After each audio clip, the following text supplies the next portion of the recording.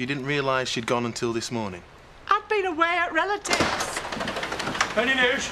No. That idiot was supposed to be looking after her. It's not my fault. Tell us, Zach. No, belt up! All right, we'll have to take a look upstairs. Well, we've already looked. Most kids turn up somewhere nearby.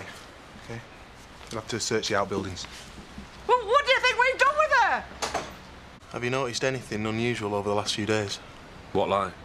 Strangers hanging around. You think someone's taken her? Well, we have to cover every possibility. That is the least likely, though. If I spotted anybody lurking, I'd soon see him off. Anyone taking a particular interest in Belle? No chance. They know what they'd get if they tried it on with one of ours.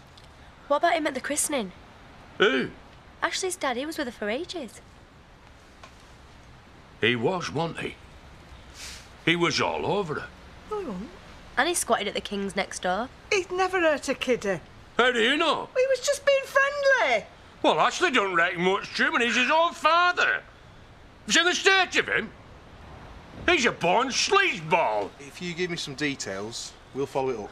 Yeah. Answer the questions, Lisa. We'll keep looking. All right.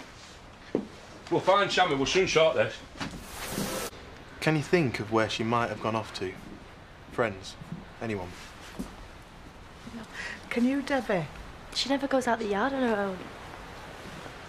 Well, has she been upset at all recently? Not really. She has felt a bit pushed out, I think. What do you mean? Well, you know, me expecting and the trouble that Debbie's had. Hey, it's not my fault. Well, how do you know what she's made of how you've carried on lately? No sign. Oh, Dad hasn't been home either, though.